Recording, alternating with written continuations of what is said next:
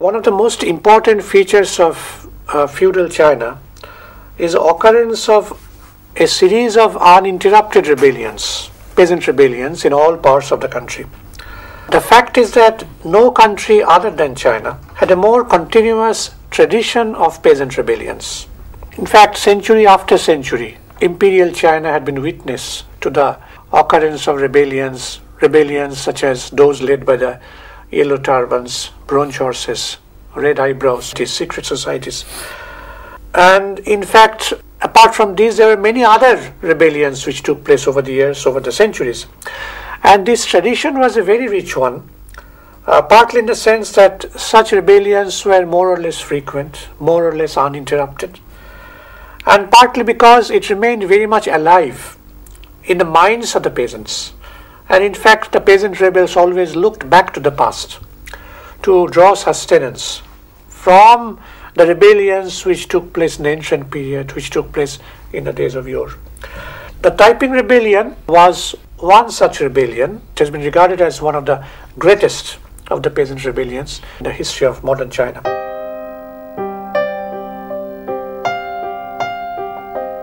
The Taiping Rebellion took place at a time when the Manchu dynasty was in power.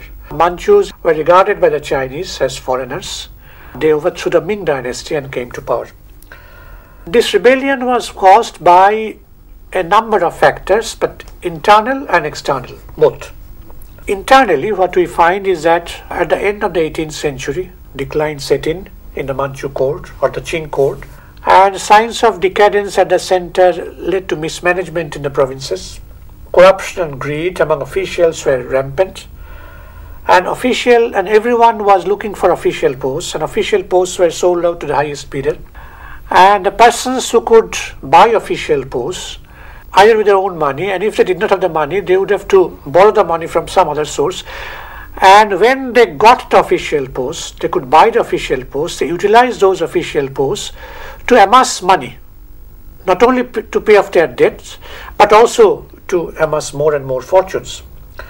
So the taxes were doubled, tripled, even more heavily increased, and the whole burden of this increase in taxes fell primarily upon the peasants and on the artisan population. As in all feudal societies, Chinese society was a feudal society, and as in all feudal societies, land was concentrated in the hands of a handful of gentry officials, who were also known as scholar gentry, and the peasants had been subjected to all forms of oppression and exploitation. These were the factors which caused peasant rebellions in the earlier period. But when we talk about the mid-19th century, that is the Taiping Rebellion, then it can be seen that there were some additional factors also which contributed to the occurrence of this great peasant rebellion. One new element was the massive increase in population. Over 1 century, from 1751 to 1851, our population simply doubled, more than doubled, from 180 millions to 430 millions in 1 century. But the fact is that even though population increased to a very large extent, the area of cultivable land did not increase in the same proportion. There was also no industry to absorb the surplus population, and there was also no territory to which this surplus population could migrate and settle down. Thus, the only alternative left was further division and more intensive cultivation of the existing land. And the inevitable result was a further impoverishment of the already impoverished peasant masses and the lowering of their standard of living to a far greater extent. So that was one factor, population explosion. The second factor was the entry of Western capitalism, because we know that Taiping Rebellion took place in a context of Western capitalist encroachment into China. From the beginning of the 19th century, the import of goods started, particularly export of opium from India, from Asia Minor region started, and that increased considerably in proportion with exports. Thus, the balance of trade became unfavorable for China. China had to pay more and more silver in order to buy opium, which was, of course, forced upon the Chinese population after the Opium War and the signing of the Treaty of Nanking in 1842. So there was an outflow of silver from China. Now, before the beginning of the 19th century, 1 ounce of silver, which was known as tael, T-A-E-L, tael, that was equal to 1,000 copper coins. But in 1835, the rate of exchange simply doubled. Now 1 ounce of silver was equal to 2,000 copper coins. That was the ratio. The problem was that the great majority of the Chinese people, they usually use copper coins in their day-to-day transactions in order to pay for goods. They received money in copper in lieu of their services, and all the day-to-day transactions were done with copper as a medium of exchange. But now suddenly, as a result of this alteration in the rate of exchange, it simply doubled. And the problem was that though they used copper coins in their day-to-day transactions as before, they had to pay their taxes not in copper but in silver. So for them, taxes simply doubled as a result of this alteration in the rate of exchange. And another factor, that was China was visited by a series of natural disasters during 1826 to 1850. And it was these factors which created the material conditions for the revolutionary uprisings in many parts of the country. It is pertinent to point out in this connection that the Taiping Rebellion took place in the time of the Opium Wars, an opening of China by the Western powers. And the political and social crisis was exacerbated by the First Opium War of 1840-42 and the signing of the first humiliating treaty, the Treaty of Nanking in 1842. It was from this period that feudal China got transformed into a semi-feudal and semi-colonial China. Before the Opium War, foreign trade was concentrated more or less within the port city of Canton. Canton was the only port which was officially opened to foreign trade and commerce. But after the Opium War, First Opium War, and the signing of the Treaty of Nanking, there was the opening of new ports: Shanghai, Ningpo, Fuzhou, Amoy, apart from Canton. And the result was that after the signing of the Treaty of Nanking, Canton lost in importance because of the opening of new and newer ports as a result of Western encroachment and further encroachment, extraction of more and more privileges from China. Hundreds and thousands of people depended on the port city of Canton for their livelihood. There were porters, there were innkeepers, there were boatmen in large numbers.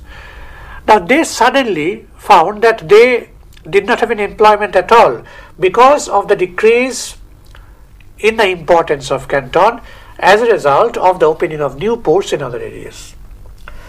And it was this unemployed population, lakhs of people, millions of people, who swelled the Taiping ranks when the rebellion started. There were other factors as well. One was the influx of cheap foreign textiles, foreign textile goods which are produced in large-scale factories in England or in other Western countries. They flooded China, and so millions of Chinese weavers or artisans of other types, they became ruined. It was a process which is known as deindustrialization, a feature which was very much evident also in India, in our country, as also in other countries which were colonized or which were reduced to the state of semi-colonies as a result of the onrush of Western capitalism in some time or other. So we have also a large number of unemployed artisans as a result of influx of foreign textile goods in the Chinese market, and it was this huge body of unemployed artisans who of course, joined the Taiping rebel army. Besides these factors, nationalist elements also played an important role in it. It has been pointed out by W. Frank, in his book The Century of the Chinese Revolution, that the followers of the Ming dynasty, the dynasty which was overthrown by the Manchus in 1644, they prepared a literary battle against the Manchus, against the Qings, at the end of the 17th century. And there were a series of writings, Ming writings, directed against Manchu rule in China. And it was these writings which influenced the Taiping leaders, Taiping activists to a large extent. And it also influenced other risings, Indian nationalist or proto-nationalist emphasis. And it was the supporters of the Ming dynasty again who formed a secret society called the Heaven and Earth Society, whose main slogan was overthrow the Qing and restore the Ming. So they were in favor of the restoration of the Ming rule. So these people were also there, the followers of the Ming dynasty. They joined the Taiping ranks they made their propaganda in a way that influenced the Taiping rebellion. The Taiping rebellion began in the province of Guangxi near the Vietnam border, and they made Nanking their capital and set up their own revolutionary rebel state of the oppressed people, which was also known as Taiping Tian Kuo, or Heavenly Kingdom of the Great Peace. This rebel order had an existence from 1851 to 1864. It was led, among others, by Hung Siu Chuan. Hung Siu Chuan was the supreme leader of the Taiping.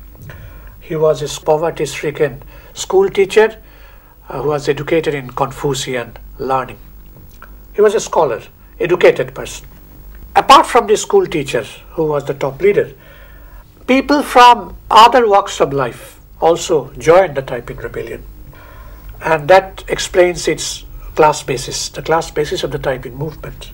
They came from varied sections, such as charcoal burners, village school teacher. Of course, Hung Siu Chuan himself was a village school teacher, poor peasant, woodcutter, trader, rich peasant, and others.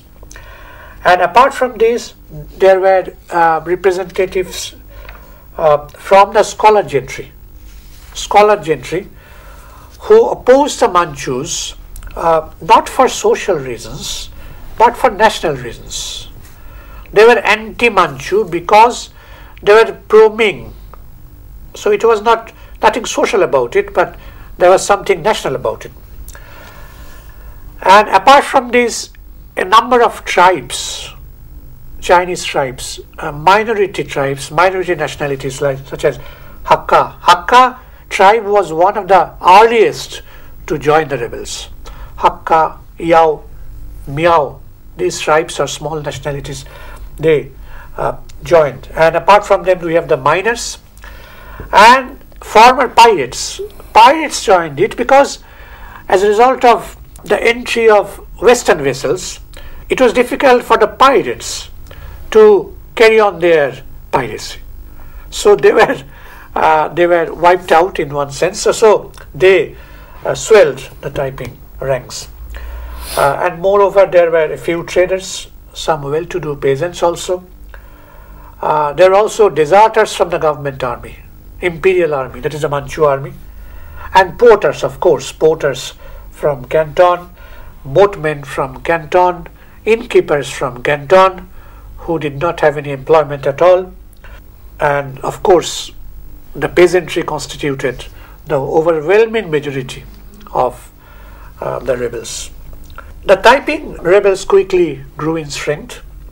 In the summer of 1852, they left their original base in Guangxi and marched northwards towards Hunan, where they were joined by a huge body of rebels from other movements. From Hunan, they proceeded through Hubei and then occupied Nanking, which was the southern capital of the Ming dynasty. They occupied Nanking in the spring of 1853, and this Nanking became the seat of rebel capital. Hung Siu-chuan himself set up his court in Nanking. After that, an army was dispatched towards the north with the aim of capturing Peking.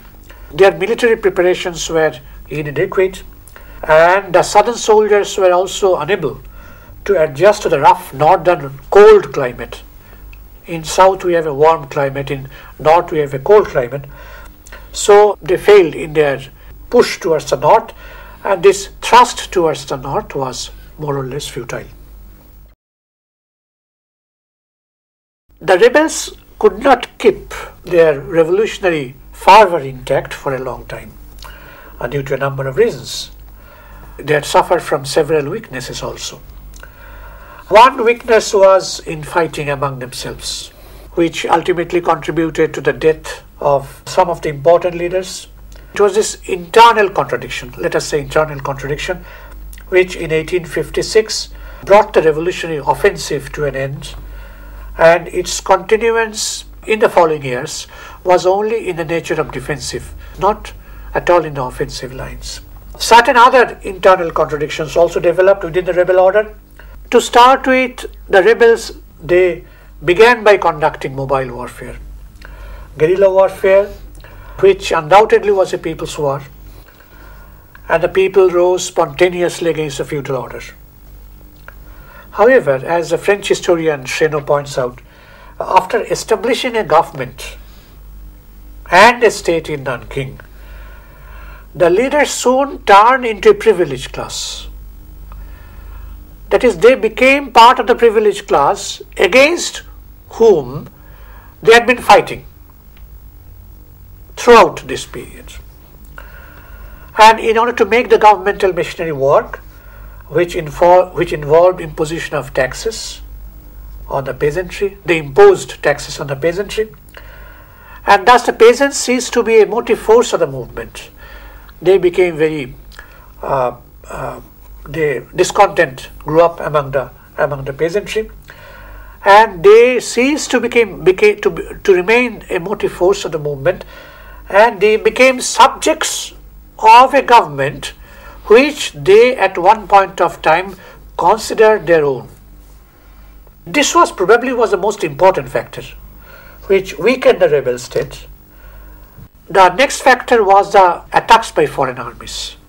Foreign troops militarily intervened, not initially, but at one point of time, at a later point of time, in defense of the Manchus, when it became clear that the Taiping measures were revolutionary in nature. It was not just anti-Manchu, but it had revolutionary orientation. These were the weaknesses, major weaknesses from which the Taiping rebels suffered. Now, one point should be mentioned here is that many progressive people in the Western world, they supported the Taiping rebellion and they raised their voice against Western interference. Many progressive people of those times. The foremost among them, of course, were Marx and Engels. They wrote a series of articles denouncing this aggression on China, and a number of foreigners directly fought for the Taipings also. We have one British citizen, Augustus Linley, who not only took up arms on the side of the Taipings, but he also wrote a moving eyewitness account of the rising. It is available in the National Library, you can read it. There were also a number of former officials of the French army who joined. And there was at least one Italian, Major Moreno by name, who played an active part in the Taiping rebellion.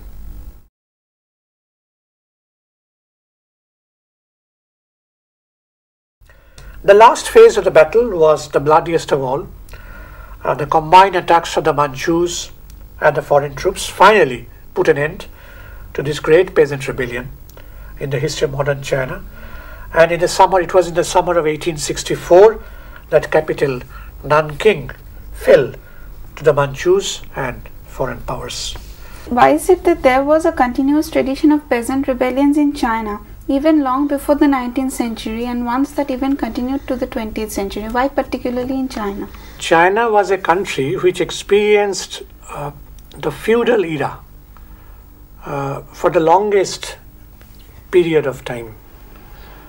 The feudal epoch started in China approximately from 6th century, 5th century BC. That is at least 1000 years before it emerged in our country.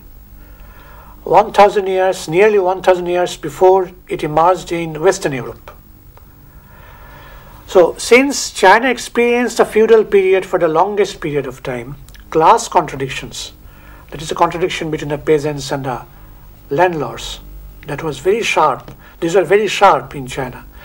And that is the reason why one witnesses the occurrence of a series of peasant rebellions in all parts of China. Rebellions of different magnitude. Big rebellions, small rebellions, riots, and other outbreaks. Almost uninterrupted. Long history of peasant rebellions. So China, that is the heritage of China, the long history of peasant rebellions. So since it was feudal system was more deep-rooted and more long-lasting in China in such large numbers, which we cannot find in any other feudal society.